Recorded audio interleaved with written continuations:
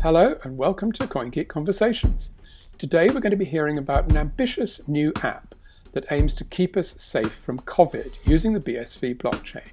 But first, tokenization and a new product that will allow anyone to issue their own tokens. And we're not talking about ICOs again. This is going to be for much more wholesome uses like teachers who want to reward pupils in their class. And to discuss both of these, I'm very pleased to welcome Bernhard from the Bayesian group, who is in Toronto. Hi, Eric. Hi, nice to meet you. Welcome to the show. Thank you very much. You're listening to CoinGeek Conversations with Charles Miller. Okay, so let's start off by diving right into this new product that you have got. Just talk me through what the experience would be like. Supposing I am a teacher and I want to create a new system that will provide rewards for my best pupils. How would it work? So the tokenization product that we're building is, like you said, really meant to make it very easy for anybody to create a token and share that token with whoever they want to. In terms of the user's experience, it's going to be 3 to 4 steps where they name the token they want, they talk about the use of it, and then they start by, and then the token gets created, and they have the ability to start sharing it with other people. Because we've built it on the BSV blockchain, the transfer fees to send those tokens are very, very low. Okay, so supposing I want to create my own token, I go onto your website and I register. How do I actually get the system working in terms of awarding it to people? Yeah, it's super easy. So once you're into the system, it's just 2 clicks to say, this is how many tokens I want to transfer. And then instead of using the long string of characters that are for wallets, we've partnered with a service called Paymail. And Paymail is essentially an email layer on top of wallet addresses. And so all people need to do is enter somebody's Paymail email address. And it might be, like Eric at eric123@paymail.io. And then it goes to that, and Paymail knows that wallet address is connected to an individual or an underlying wallet, and that's all you need to do. So you just say, I want to transfer 10,000 tokens to Paymail address Eric123, and it goes, and that's it. And then there's small transaction fee.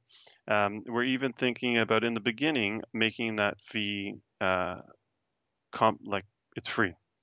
The transfers will be free to start, so that there's no barrier for people to try to use it. But really, what we're trying to see is how people will use a service like this that's super simple, that has limitless possibilities. And we don't want to limit anybody because they're worried about having a BSV wallet or buying BSV in the country that they're in. So in the beginning, we're going to offer free trades. Before we get into the business model, just talk me through, supposing I'm a pupil and you say I need to get my Paymail set up. What would the registration process consist of for the recipient of a token? Yeah, so what we've done is to make it as simple as possible is that we will automatically create a Paymail wallet for somebody when there is a transfer to an account that doesn't exist, and so that will be built into the system to say, I want to send it to this person. Either your Paymail address or you don't know their Paymail address, and you just incorporate their regular email address, and then we will start the process with that person to set up a Paymail wallet. So if I'm a pupil and I tell my teacher that my email is charles@gmail.com, what happens then? So your teacher would go into our system and enter charles@gmail.com. We would recognize that that's not a Paymail email address and send an email to charles@gmail.com saying, hey, your teacher wants to send you some tokens. They want to send you this many for this purpose. The way to receive that is by setting up a Paymail address. click here to create a PayMail wallet. And they click there, and then it automatically creates them and assigns them a PayMail address. And then it communicates back with our service and says, this PayMail address has been created for that invitation that you sent. So then when I've got my PayMail address, then all I need to do is remember what the address is and the password that I've chosen for it. And then I can go to it and see what my balance is. Is that right? Exactly. And it's super simple. I think that, from the person that's sending the tokens perspective, they don't have to know any of that information. The only thing that the recipient needs to know is that information, their PayMail address and their login details. And we will support them through that. And so if I'm the issuer of the token, is there some sort of overview of who I've sent tokens to and where they all are and so on? Absolutely. Because everything's on the blockchain, we have the transaction records, so we know when the tokens have been shared with somebody, and we know whether those are currently in circulation or being held, or if those tokens go from one, because they're transferable between students and recipients.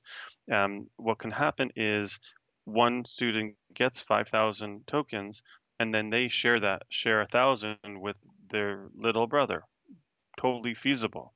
And then they're eligible to use those tokens however the issuer, or the teacher in this case, sees fit.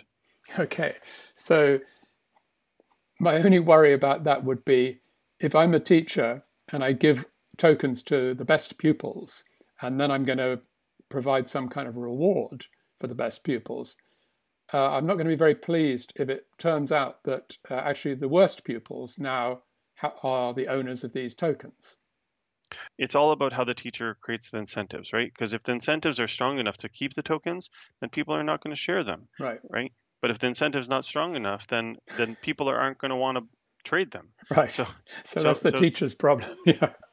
I think this is where, and we're going to make sure we provide guidance around, market and the way markets and the way that, incentivizes people when they're trading back and forth.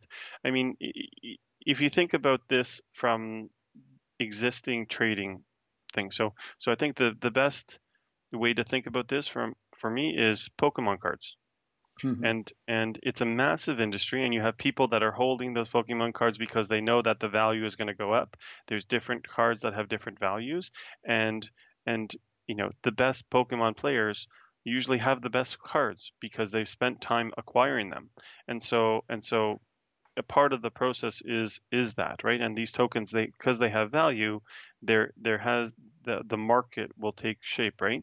And I think that, in this example, we don't want to, even though we can, restrict the ability for people to share those tokens. Like, I think that defeats the purpose of having a token and creating a unique marketplace. Well, we talked about pupils and teachers, but what other kind of situations have you got in mind that this might be useful for? Yeah, so I think that one of the interesting ways is to use tokens without focusing on any inherent monetary value.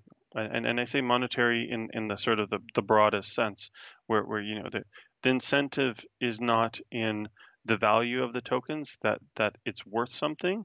The incentive is actually in the utility of that token and the data that you can collect from it. And so one of the things that we've been thinking about quite a bit is COVID and how we can support the global community, research community and hospitals and governments by leveraging blockchain technology.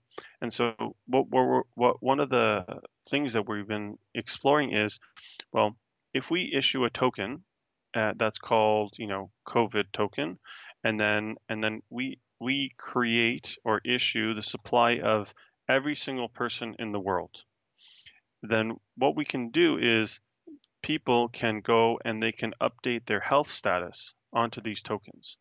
And so all of a sudden, this token, it doesn't have monetary value because right? But it has intrinsic value because of its utility and the data that's stored within it. And so the data is, because of blockchain and the protocols that we use, they're decentralized, they're pseudo-anonymous, so that means that nobody can tie back to an individual name, but we know that that data is unique to an individual. And the combination of those two things makes it the perfect mechanism to collect health data. So, think about, you're sitting at home and you're wondering whether or not you should go to the grocery store. And you go check out the COVID, token dashboard or heat map, and you can zoom into your area and know that the 3,000 people around you have said, I'm feeling okay. And so what we'll do is take that and say, okay, so the spread of the virus in your community is likely a lot lower than if somebody in your community or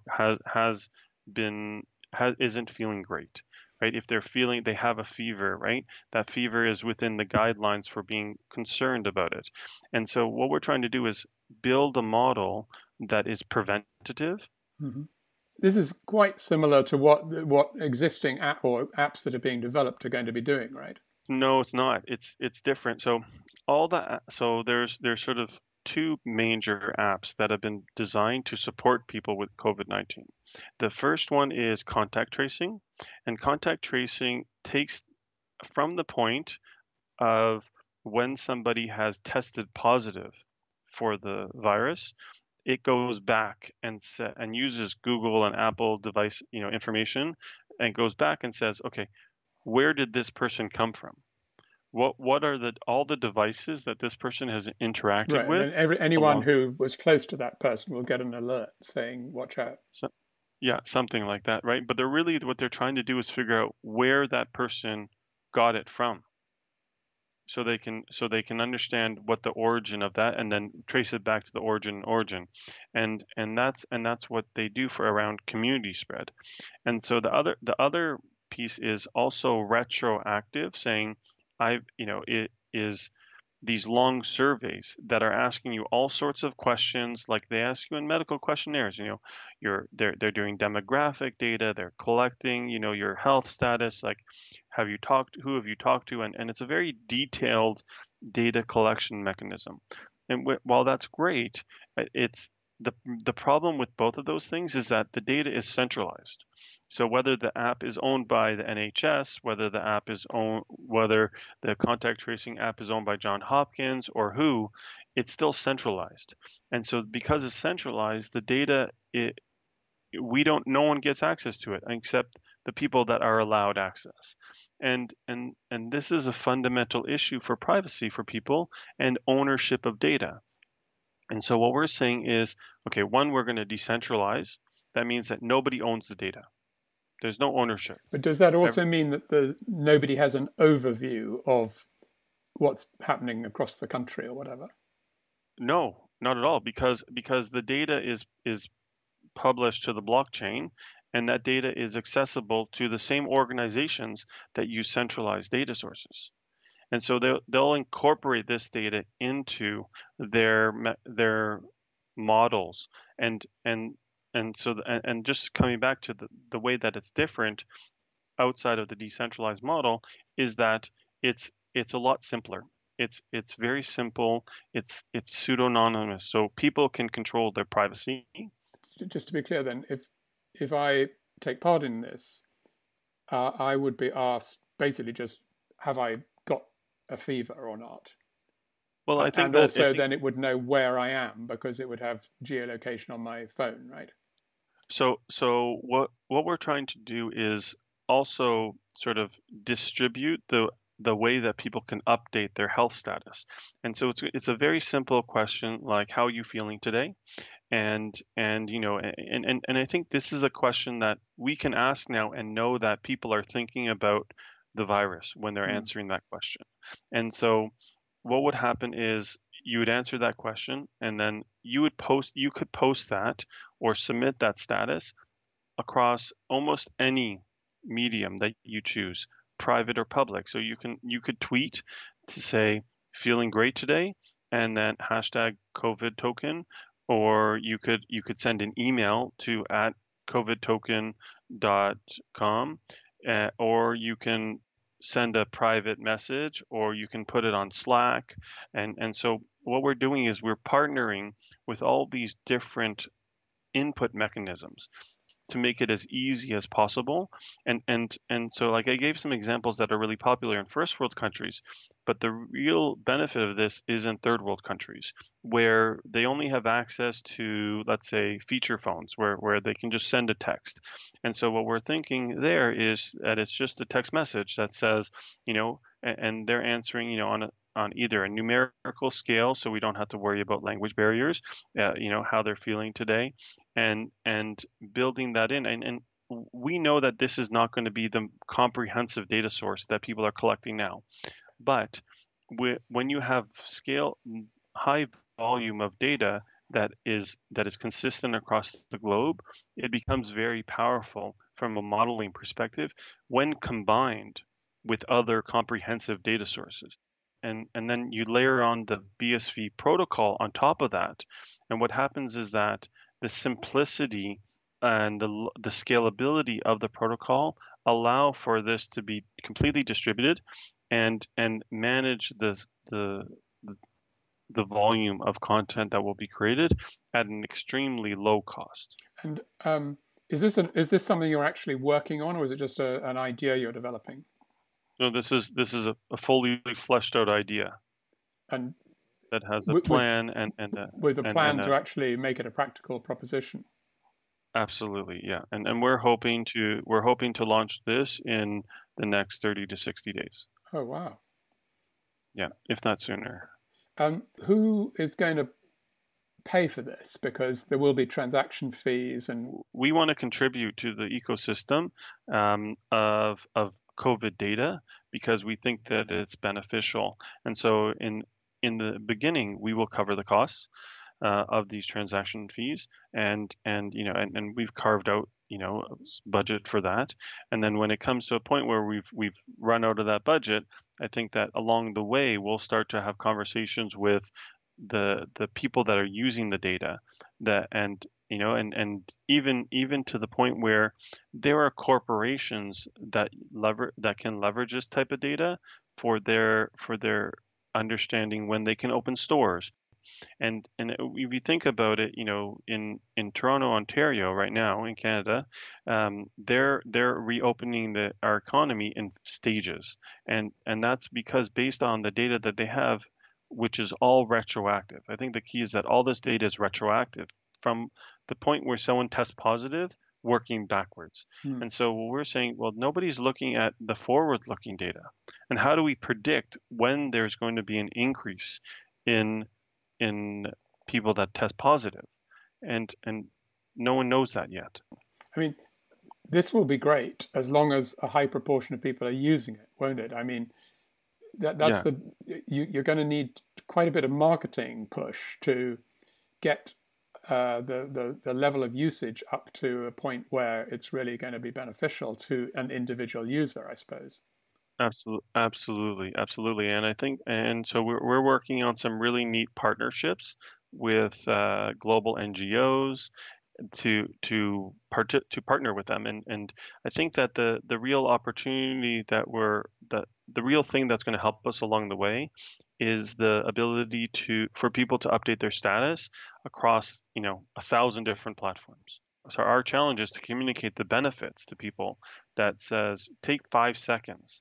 You're waiting, like you have extra time because you're not commuting, or you're on your walk, and just take 5 seconds, go into the same places that you already go, and just a quick status update, and that can help your entire community and protect your family, because the more information you know about the areas around you, the better it is for your family, and you can make decisions based on relevant real-time data. But when you say you could use Twitter, for instance, to provide the information, so would that be like a certain hashtag, and then you as a business would scrape Twitter to find all the times that had been used? And would you be able to then find out where the person was when they tweeted? Exactly. And so all the places that we're going to be collecting these status updates have geolocation markers.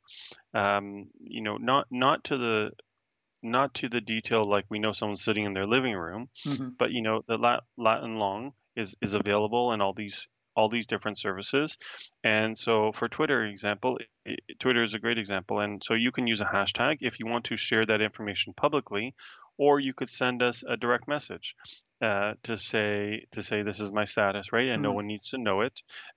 For something like Facebook, it's very similar, where you can either post on on your wall, or you can send a message, or on different services. There's each of the different services have a public and a private mechanism to communicate this information, and we don't want to limit people doing that. And so what we do is we do two things. One is we take the information that they write. So if it's a written response saying, I'm feeling great today, we have natural language processing that interprets what people have written and translate that into a risk level. And then, alternatively, the example I gave for maybe in Nigeria, where they might not have full, in rural Nigeria, they have just feature phones, like just a flip phone that has numbers and right and a hashtag. They're not going to be publishing on Twitter, but they know how to they can send text messages, and in that text message they can, to a short code that says, it's like 1 2 3 4 5, they'll send, feeling good, or they'll say 5 out of 10 or something along those lines, and that will allow us to take that and normalize it across all the other data sets. Going back to what we were talking about before, which is the token issuing thing, how much is this sort of a variation on that? Because when we were talking about tokens initially, and teachers and pupils and so on, I wasn't thinking in terms of that the recipient could somehow alter the token. But this is perhaps a token where you can write to it as well as just receive it. Is that the distinction? Right, exactly. And the reason I brought it up is because within the tokenization sort of ecosystem, there's two major types of token, right? There's security-based tokens, which are have a intrinsic value to them. And that can be translated into money, right? Because it has because there's a limited supply and there's excess demand, and so the price goes up.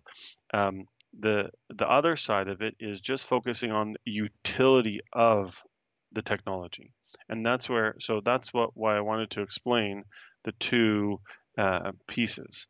It's really important because people often only think about the monetary value of a token, but because it's a technology, there's a whole other side of it where the technology has value, like a database, right? Databases intrinsically have no value. They're just tables, right? It's what you put in them and how you write to them that creates value and utility for people. And so what we're saying is that this token has utility, and the value of that utility is health data. So just going back to the sort of bigger picture here, Bayesian group has all sorts of different arms to it, starting really in the financial world. Just for those like me who didn't know what Bayesian was, just give us a sentence on that. Yeah, it's because it's interesting. It's so Bayesian, it comes from the term Bayes' theorem, and Bayes' theorem is essentially a formula that allows people to predict the probability of something. And so the key difference between Bayesian theorem versus the other forms of probability is that instead of coming to things with facts, you're coming with beliefs. And sometimes this construct of a belief is sort of hard to grasp. But really what we're saying is that when we have a hypothesis or a theory, we're not coming at it to say, I know this to be true and I'm going to prove it wrong. It's the other way around, is I think this is right and I'm going to prove it right. It sounds to me, from a very superficial look at it, that it takes into account the sort of human dimension rather than Yeah, being a sort of pure, cold mathematical theory. absolutely. Yeah. Words like belief, like that is a very human term, right? It's humbling, for in many regards, because you're just saying, I believe this. And when, like, in normal language, when you say I believe something, people don't think you're coming at it from a factual basis. Right, but It's it your obviously opinion. determines your behavior. Exactly, exactly. And I think then Bayes' theorem is that. And that's why it's the foundation of probability, because probability is saying the likelihood of X of something happening is X. So, with this sort of theory as an inspiration, what is the Bayesian group doing with that, and what's the whole approach? Yeah, so the Bayesian group is a collective of companies, that offer financial services. But at its core, there's two things that Bayesian group sort of represents. One is we are a technology company. At our heart, we are a technology company. We build really powerful technology. Right now, we build it for the financial services space on blockchain. And the second thing is that we don't want to come at things from a place of certainty. We want to come at things from a place of uncertainty. And I think that's especially relevant in the crypto and the blockchain world, where the volatility is so high, where the industry is changing on a daily basis. And so other companies are coming at things saying, I know the price of Bitcoin is going to go to $150,000. That is not our approach at all. We're saying we don't know that. How can we determine whether that's going to happen or not? What is the likelihood of that? And that lends itself to technology really well, because you're trying to build algorithms, and you're trying to build strategies that help support that. But you also Uh, have behavioral scientists and people on board as well, don't you? yeah, we have behavioral scientists, we have neuroeconomics professors that work on our team that are looking at the human side of economics. They're looking at the human side of finance, and which really sort of supports that Bayesian model. The other piece around Bayesian is from a technology perspective, right? So how do we build an inference engine? And an inference engine is essentially sort of a tool to support decision making by outputting probabilities. And so, for us, the sort of the machine behind our belief system is this inference engine, and it supports all of our companies. It supports our market making service, our liquidity provision, our OTC desk, our hedge fund, and our research team. And the way that it incorporates that is, it says, okay, let's pull in data from different areas, sentiment data, human driven data. Let's pull in market data around the behaviors of people from a trading perspective, and then let's pull in news sources and data around that, and then take all that information and apply that to trading algorithms and concepts that we can evaluate. And then and then what we do is, on top of that, for our hedge fund at least, we say we built the strategies that we know are going to we think are going to work. And then what we do is we have an AI powered hedge fund decision making system. So it sits on top of this inference engine. And instead of a person making decisions that can be emotionally driven, or market driven, or some other way, we go and we allow the technology to make that decision, and then evaluate whether or not the technology made the right approach and made the right decision, and then evaluate and readjust. I shouldn't keep you much longer, but I just wanted to end by asking you how your company sees Bitcoin SV as in relation to the other cryptocurrencies, because you do work with other currencies, but I think you have a particular role for BSV. Yeah, so because we're a technology company, we approached the decision of what to build on and what to use from a pure technology perspective. And so when we evaluated each of the different technologies, we looked at scalability. So what is the maximum block size? Because that has a big impact on data collection and what we can do. We looked at the cost per transaction, but we also looked at the future and the stability of the protocol. And BSV sort of met all those things. Other protocols are great for different things. For our specific purposes, BSV for right now is the right protocol because it like we wouldn't be able to do the COVID token on BTC. It would be too expensive and it would be really clunky. And the other real thing for us that's important, just like any other technology, is stability, right? We don't want the protocol changing 50 times over the next 2 years because that brings a real risk that what we're building needs to be modified and changed. It's like when you choose a technology platform, you kind of want to stick to it for a little while. That's why programming languages like Microsoft's .NET or C++ or these other languages, or even like, even things like regular language, like these things don't change, drastically over the course of time. Just to understand, when you're talking about trading algorithms that are trading in other cryptocurrencies, is BSV involved as a platform for those kind of transactions, or are you just talking about for the apps like the COVID app and stuff that you're using BSV? Both. We trade a lot in BSV, but we also use the technology underneath the protocol that helps it because at its core, all these blockchain protocols are technologies, and so we make sure that when you believe in a technology, you're willing to trade that. I think that we believe that BSV is currently undervalued, the same way that we believe BTC is undervalued as well. And a lot of tokens, we know that they're all increasing. A lot of them are increasing in value at various levels. I think that for us, we see that BSV being the most undervalued right now. Well, Eric, thank you so much for talking to me. It's been really fascinating, and really good luck with your COVID app, which sounds like an amazing idea. Hope you'll come back and tell us about it when we can all try using it. We would love that. Yeah. Thank you very much indeed, Eric. No worries. Thank you very much. Bye now. Bye.